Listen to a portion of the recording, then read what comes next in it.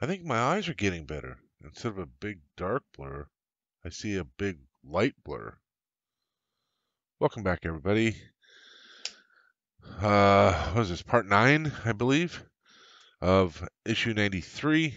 And hopefully what I have planned is going to work out, but we're going to find out real soon. But first, in part 9, or part 8, when I was painting this part here, I had mistakenly overlapped the tape, and I'd covered up part of this. And so I went back and corrected it so that this whole part was painted. And I went ahead and recorded it, and you can see that here. So have a look.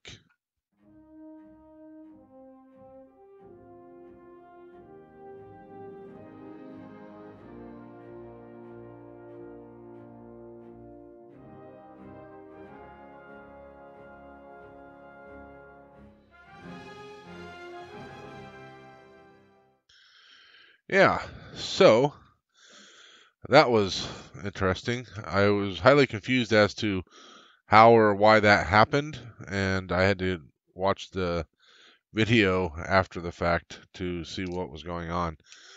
So one of the things I want to do is make this so this is magnetic. The problem that I'm having is, I don't know if you'll be able to see this, but the magnet is proud of where the screws in. And so what I think I'm going to need to do is use my Dremel and Dremel down a little bit in order to give the spot for the magnet to go down and be the same level as the screw spot. Before I do that, I am going to, boy, that's dusty. This was sitting over in my paint area, and so it's got a lot of dust and stuff on it. So before that, I do that, I want to see, take a look at the ring where this screws on and see if there's any high spots or low spots or anything like that. So I may be able to get away without having to use the Dremel on it. So I'm going to go take a look at that real quick, and depending on how that goes, I'll come back. And we're going to do a trial on this piece first before I start going to town on this, because that would be a bad scenario if I went through it. And so I need to get an idea of how deep I got to go. So let me go look at that. We'll come back and get started as needed. Okay. All right. So as I expected or suspected, uh, that ring where the screws go in, where this basically attaches to it, is perfectly flat. So I don't know if I'm actually going to be able to use this or not, because the problem is that these screws go through, and the screws go through, uh, or these little nubs go through a hole, and then the screws hold, and it all sits flat. So let's just have a look and see what we can possibly do. Um, I'm not terribly excited about this.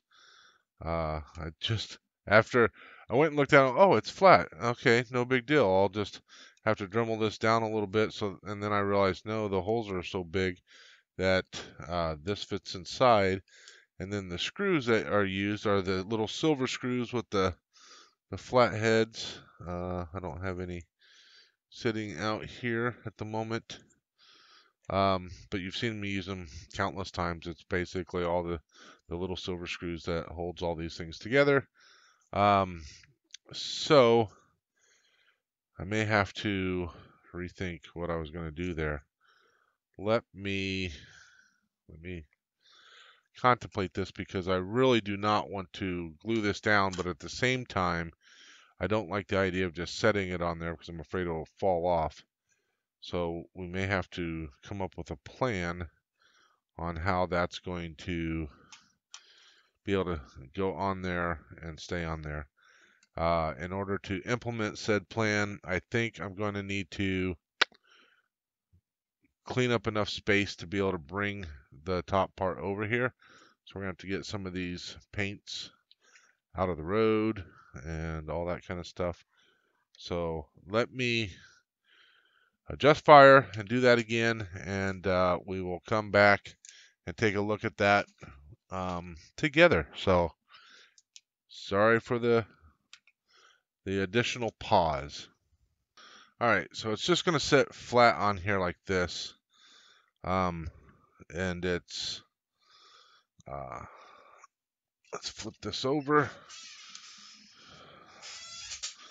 So if we look here, let's try something like this. Perfect. So if we look, what we could do potentially, let's get some of these magnets, is what I'm wondering is if I could put one flat. Holy cow, come on now.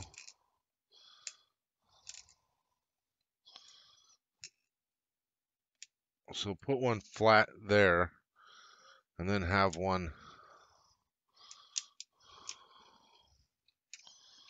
Merry Christmas.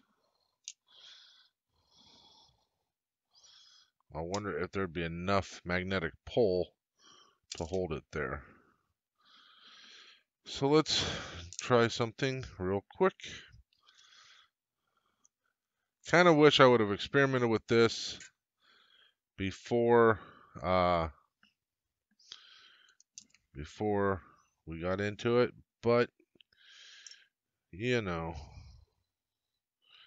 where's the fun in that?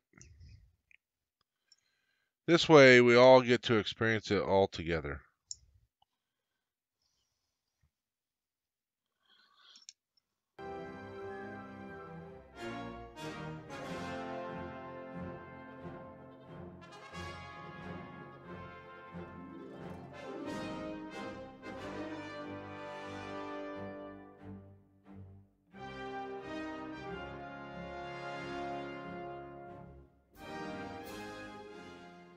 Now, if we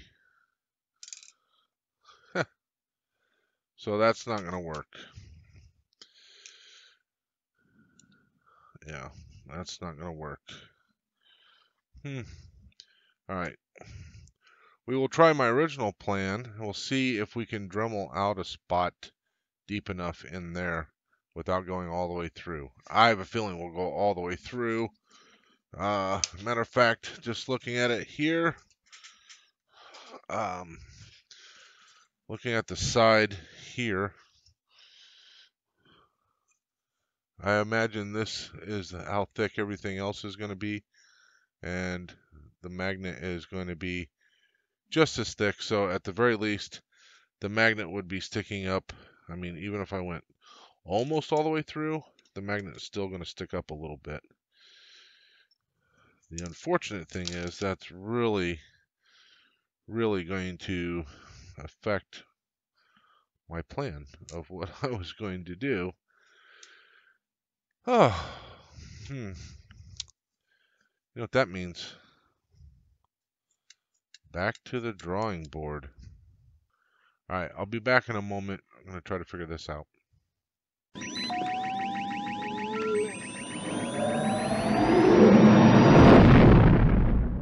All right, so I'm going to shift gears a little bit. I had an idea of finding some like machine screws that I could just cut to size and go in there. Number 6 was the smallest I could find on short notice. I think 4 would probably be too small.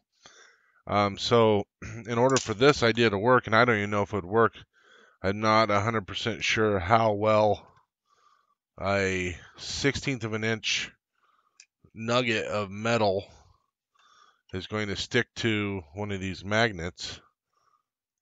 I mean, it sticks pretty good, but that's a pretty heavy-duty piece of metal, and the more mass, I think, the stronger the pull. So I ordered some 1/8 by 1/16 inch neodymium magnets, and my plan is to I'll knock off the nubs here and actually glue the magnets where those nubs are, and basically precisely where these holes end up lining up. So there's a hole there, hole over here, hole over there, 6 of them all the way around, and glue them precisely where those holes are.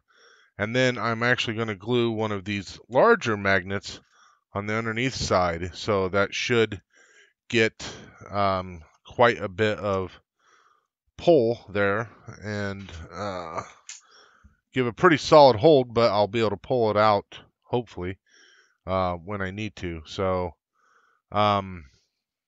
it's really the best option. The other option was to glue the magnets on the inside here and then get a small washer and still use the Dremel and hollow out a spot, glue the washer in place, and hope that was going to hold it enough. It might actually hold it enough, but I don't know for sure. So I'm just going to kind of go above and beyond. All that to be said is now we need to do some more masking. I wasn't going to paint this time, but now I'm finding myself needing to paint. And so we are going to get started with that now. And so let me bring up this picture here. There's going to be other pictures I'm going to go off of, but I'm just going to start with this one right now. And we're going to see where all we need to mask. So we know we got a section here, and we know we have a section, must be maybe this skinny little strip there, I think. Yeah, I think it's that one there. And then we're going to have a little strip right here. Just going to go through there. I don't know exactly where. I'll have to see. It might be like in the middle there. And then we're going to have this strip here will be done. And then this strip here will get done. So that's in this section here. And then we're just going to work our way around. I don't know. And I'm just going to go with the gray, the medium gray or neutral gray right now. And then we'll kind of go from there. So let's go ahead and get started.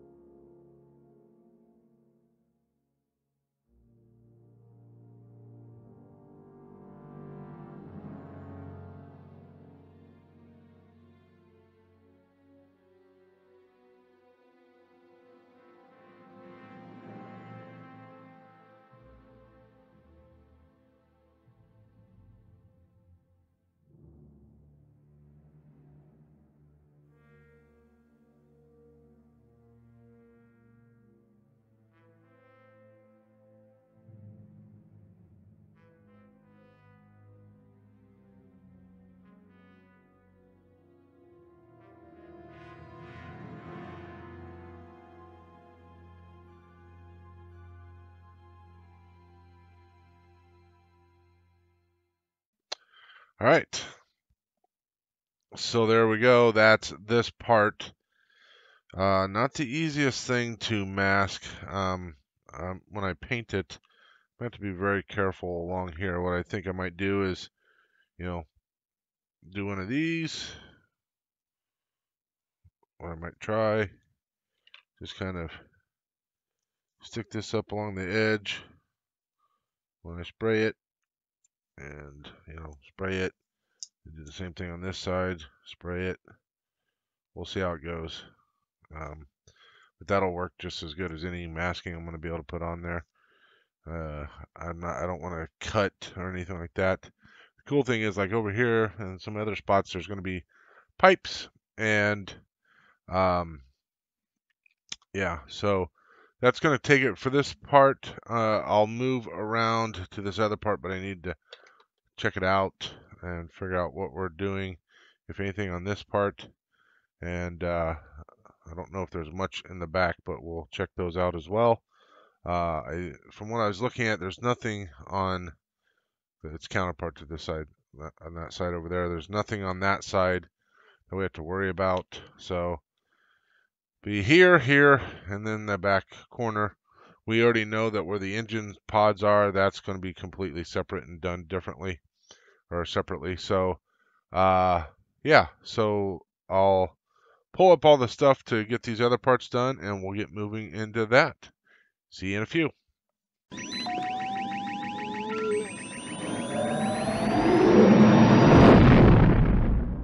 All right, we are back. So I have located a couple of things that I'm going to have to adjust. One is I need to put a couple of marks here, and also right along here is going to have to be some stuff too, sadly.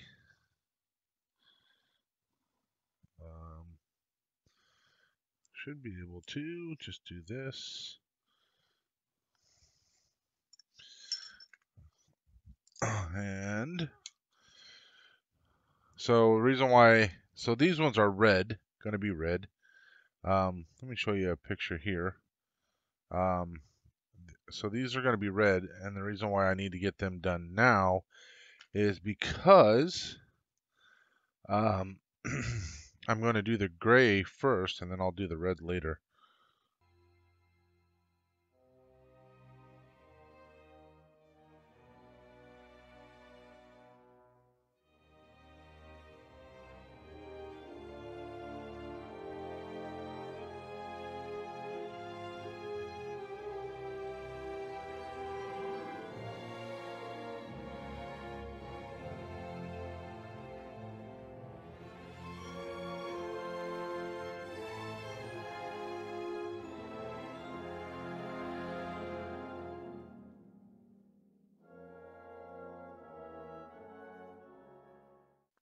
Okay, we got that done. Let's move over to this side. And this side is far less interesting, from what I can see anyway.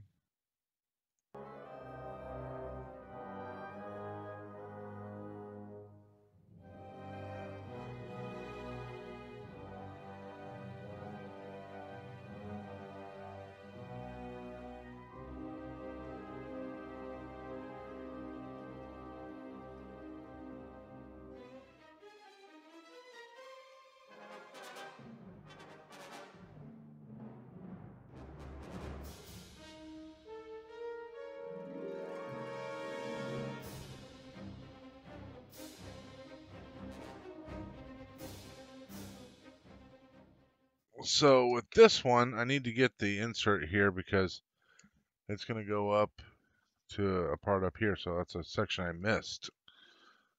We'll have a look at that here in a moment. Let's get the rest of this masked off.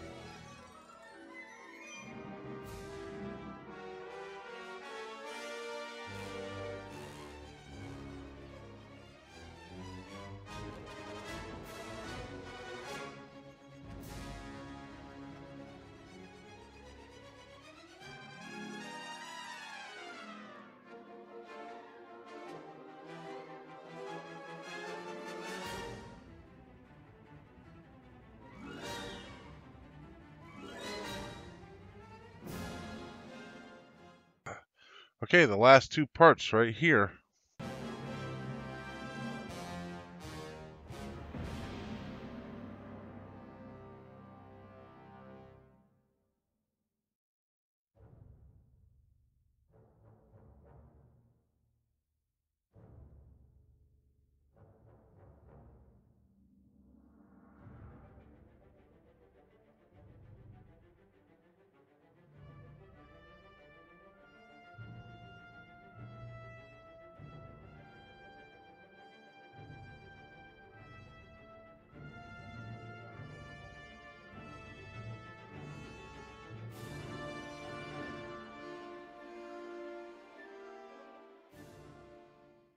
Just doing a quick last once look over here.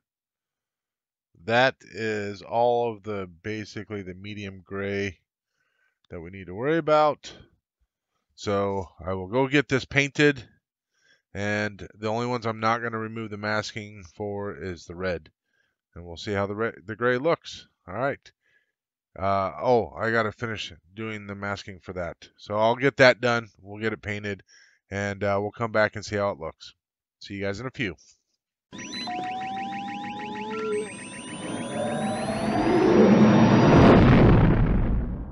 All right, let's see how it came out.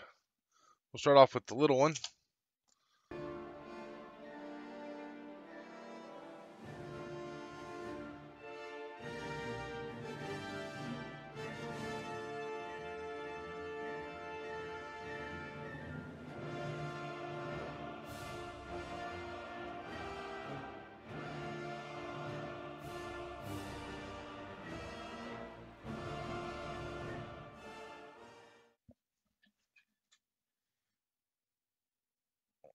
Okay, a couple of things to notice. One, I spilled a bunch of gray paint in here, and I need to clean it up. So we're going to see how well this works. I really don't know.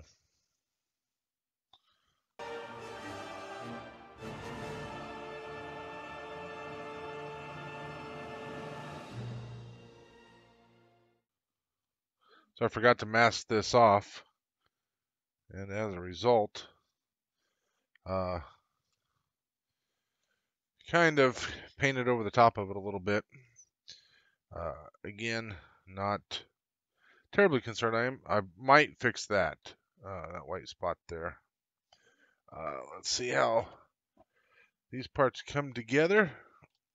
So this part is going to be interesting because, so if we can get this, so there's that.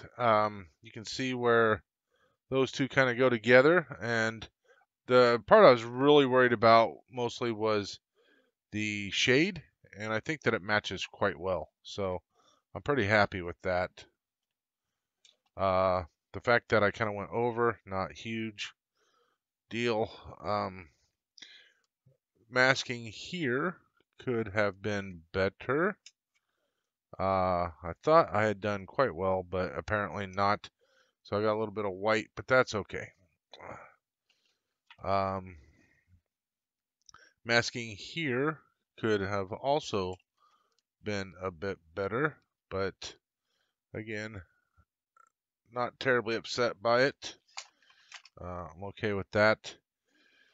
So I mentioned that there's going to be some more gray painted. So there's, I think it's these three here, I think, all need to get painted the same gray. And I kind of didn't want to paint them at the same time. Plus also, admittedly, I forgot about them.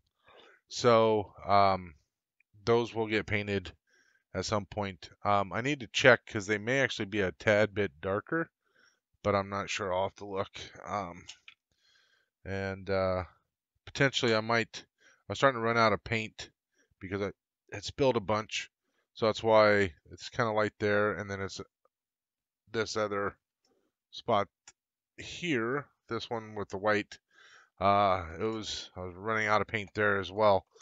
So when I paint that part, I might touch these other ones up just a little bit. Just a quick masking. I won't even show that. I'll mask that and whatever. But I think that's going to be the end of this episode, part 9. Hopefully you guys all enjoyed that. You can really see what some of these colors, these additional colors and patches and stuff, what it does to help the Falcon kind of stand out. So yeah, pretty cool. There's obviously some other colors that need to go in here, some other lighter grays and that kind of stuff, plus this whole back section. So yeah, pretty cool. All right, with that, I want to thank you all for watching, and may the force be with you always.